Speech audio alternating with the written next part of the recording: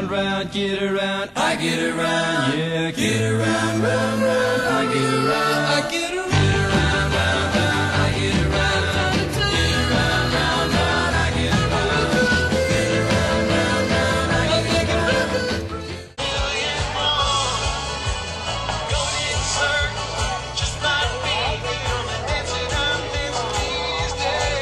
Here are locals.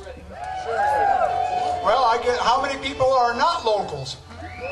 Wow, you know, we're pretty evenly split. Well, welcome everybody, and for those that are locals, isn't it great that we can live here? Do you believe this? Oh. Well, listen, you know, this is Father's Day weekend, and I want to wish all the men out there that happen to be lucky enough to be fathers a very big congratulations, and those that aren't, I hope that someday, if you want it in your future, it becomes a treat for you too.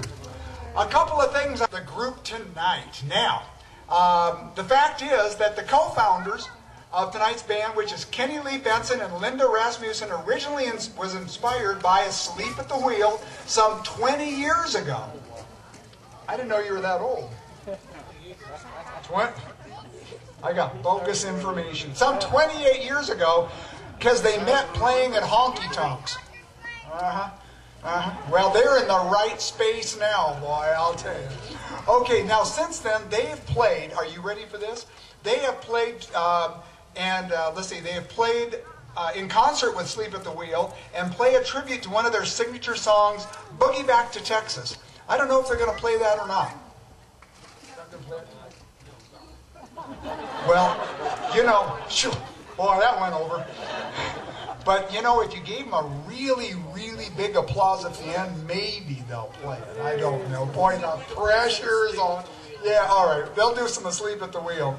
Now, the DooWahRiders have opened and backed nearly every major legend in country music. And I'm just going to name a few of them. And that's Garth Brooks, Tim McGraw, Brooks and Dunn, George Strait, Willie Nelson, Dolly Parton, and the list goes on and on. And we are so lucky to have them tonight. They call their music high-end